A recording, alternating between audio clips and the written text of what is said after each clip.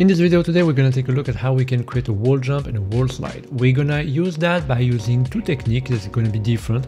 One that is using the built-in function is on wall in Godot that allows you to check if the collision is colliding with an object that can be considered as a wall. And we're also going to use a raycast, which is going to help us to have a little bit more control on how we can do our things. The asset is available in the description, and you can also find in the description the link for my game Lone Knight that you can wishlist on Steam at the moment, which is a 2D Metroidvania that should be released normally this year this time. And you can also find my latest course where I am making a 2D RPG with a crafting system, an inventory and a dialogue manager. And also in that same course I am making as well an introduction to 3D in Godot 4. So let's get started. So for making the wall jump and the wall slide, we need to understand the basic of how it works. The thing that we need to do is we need to be able to detect collision, and we need to be able to set the behavior according to that collision. And we can detect that collision in globally two ways in Godot.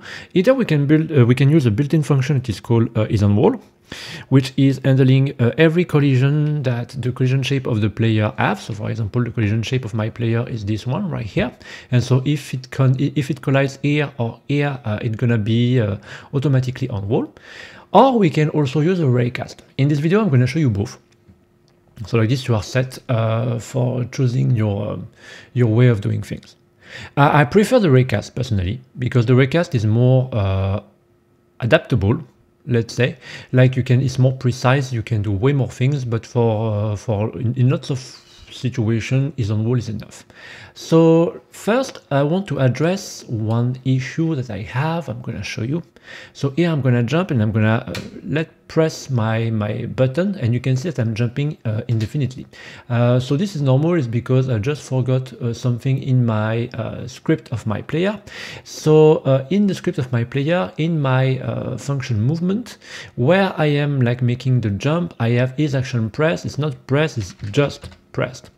I've put it like that at first for testing some stuff, and then after that I forgot to to just correct it. I've make a little note on my video about the jump, but just to make sure that everyone is following well with that.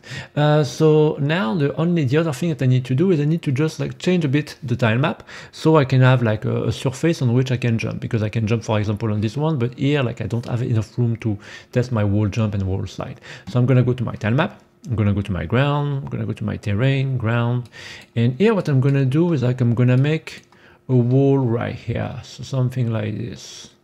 I'm going to do something like that, actually, and I'm going to just change all of this right there, something like this, and I'm going to make that wall like that, voila, and I'm going to move my crate, I'm going to move it on top here, and I'm going to make a little gate here, so like this I can also escape. So I'm just gonna go back to my tilemap, back to my ground. I'm gonna go back to my select mode right here. With the right click, I'm deleting this, and here I think I'm gonna make a little bit of room like that. Okay, for now that will do. So one thing that I can do now is go to the player script and start to work on the wall jump.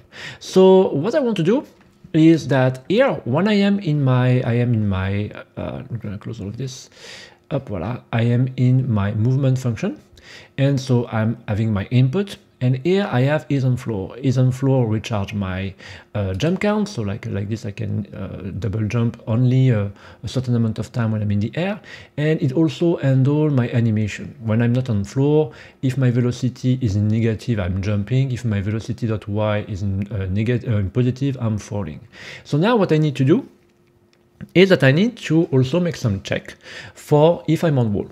So here, what I'm gonna do is I'm just gonna come back here, something like this, and I'm gonna say if is_on_wall. Then what I can do is I can, for example, assign my velocity to a new velocity. The thing here is that I don't want to automatically use the velocity of my jump. I want to use a different type of velocity, because when I'm jumping, I want to have a little bit of pushback, and at the same time I want to jump up. So for that I need to assign not only my velocity.y but my velocity in general. So for that I need to set my velocity, and here I need to set it to a vector 2. And here I can specify what I want. The problem that I'm going to have here is that I need to also get the direction in which I am going. So for example, if I'm going to the left, I want to jump in positive. I want to be pushed back in positive, because I want to be pushed back to the right. But if I go to the right and I'm on the right wall here, I want to be pushed back to the left, so I want to be pushed back in negative. So for that, I need to get the direction in which I am going.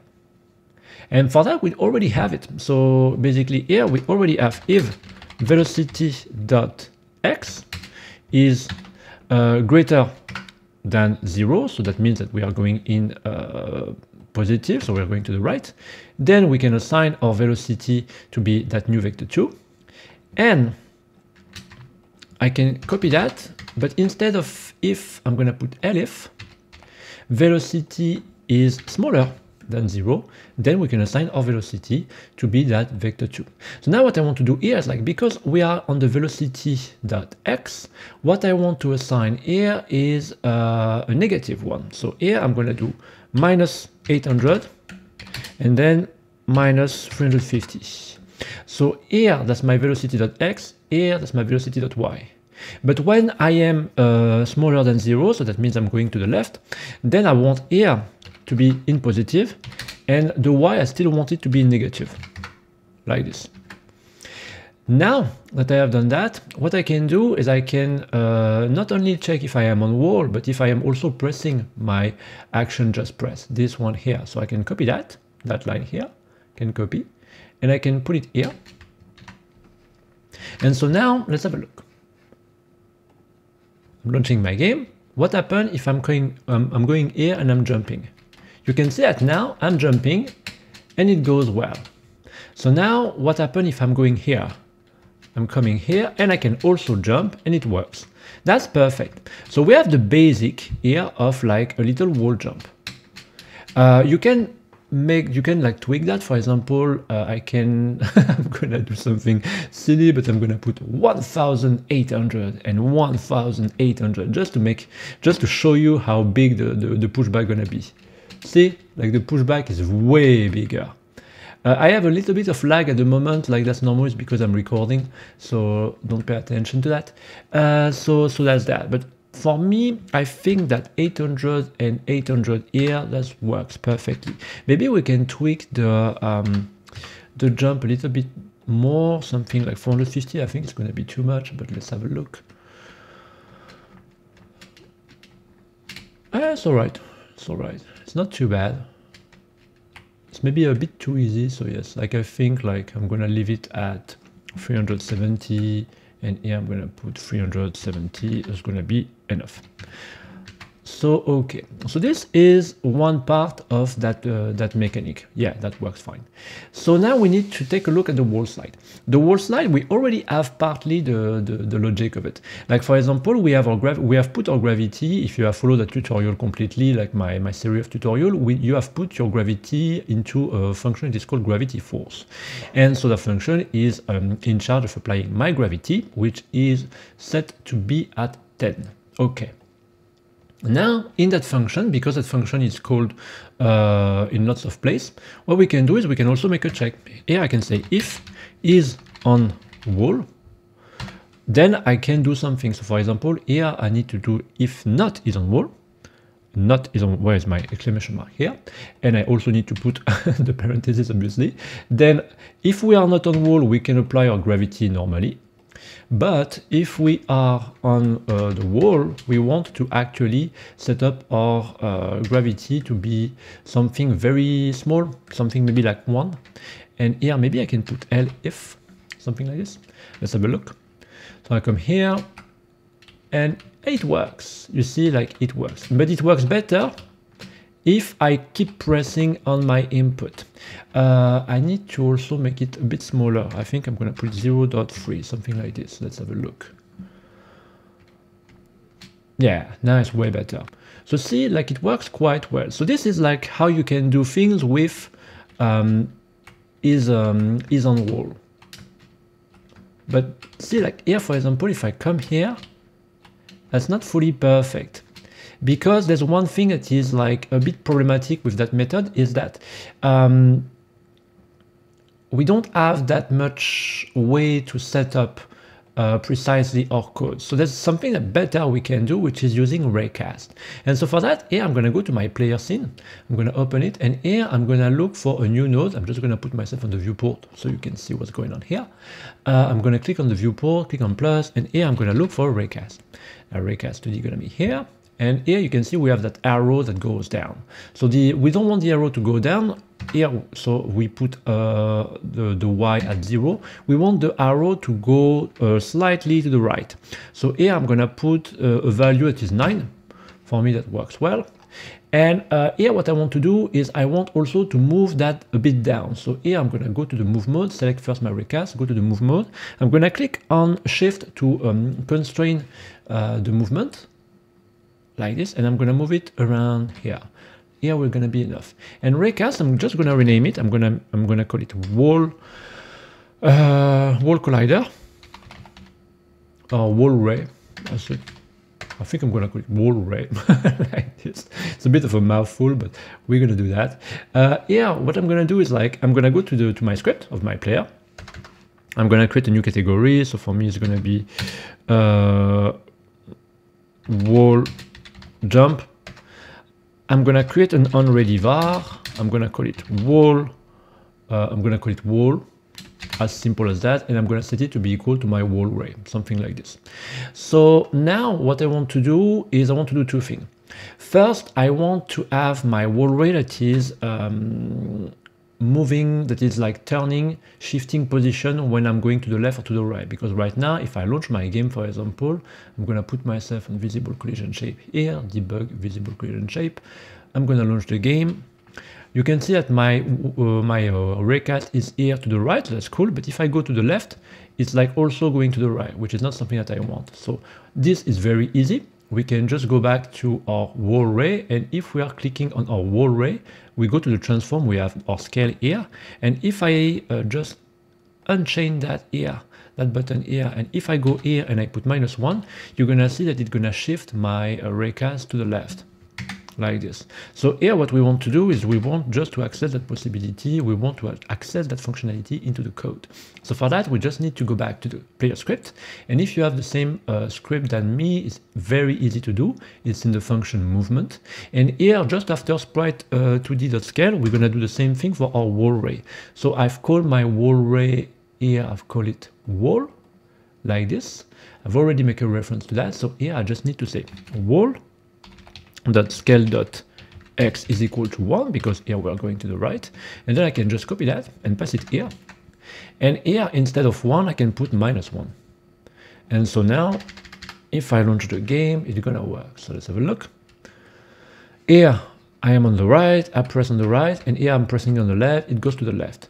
One thing that we can notice though is that it doesn't collide, and this is normal because that's the second thing that we need to do, which is in the level, my tilemap is on the collision layer 2 and it collides with 1. And so basically here, what we need to do is we need to set our raycast to also collide with 2. Because that's the layer we want to collide with. And this is also one of the reasons why I like to use raycast, is because you can choose those layers here that you want to assign, that you want to collide with, and you can assign different type of behavior depending the wall that you are like colliding with, which can be very, very good, for example, for making different type of behavior for different type of surfaces. So here, now that I've done that, I launch my game. You're gonna see that my raycast is gonna go red, gonna turn red when I'm gonna collide with the wall. Voila. And if I go on the other side, it's the same. So now we can use that to actually also handle the behavior of our character. For that, what I need to do is like, I'm gonna go at the bottom, just before my reset state, and I'm gonna create a new function that I'm gonna call wall_collider. Collider, something like this. Voila. And here, it's just gonna return my wall dot is colliding. Is colliding is a built-in function into the raycast, so that's why I can collide. I can use that. That's a function that is in charge of detecting if the raycast is colliding with something, and if it does something. From that, we're going to be able to use that function wall collider as a boolean, which means that if it's colliding, it's going to return true, and if it's not colliding, it's going to return false.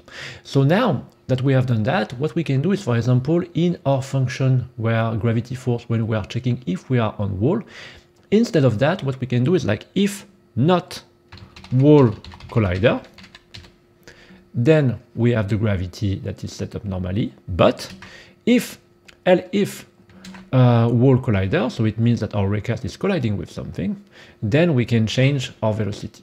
So let's have a look. I'm gonna come here, and you can see that now it goes well, it works well, and I don't need to press automatically. But here we have like an issue, which is normal. That's an issue that I have at the moment. I don't know where it comes from. But apart that, everything works well. So that's good. And so now you can use that as well to, for example, toggle the wall jump. So for example, here, instead of is on wall, I can set, for example, wall collider, and input this action just press, and normally it should work too. So let's have a look. And you can see it works. So that's perfect. So now we have the basic of a wall jump and wall slide in two ways, and that works.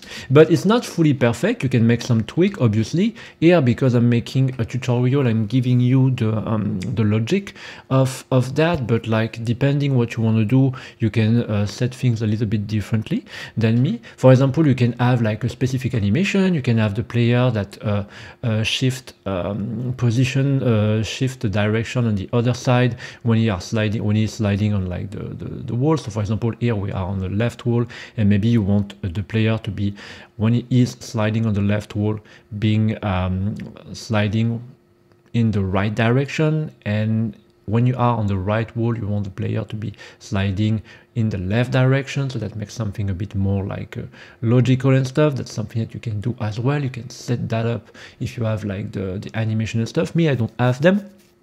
So that's not something I'm going to do in this video, but basically you need to just assign your animation here. Like for example, where is it? On gravity force, where is my gravity force? Here in wall collider, what you can do is like you can say you can get the if it collides to the left or to the right, for example, and you can assign that to the value that you want. That's all of the things that you can do. But basically here you have the basic of a wall jump that can work in two ways, using is on wall or using raycast. And so now we have done that, we can move on to the next video where we're gonna make the dashing mechanic. So I will see you in the next video.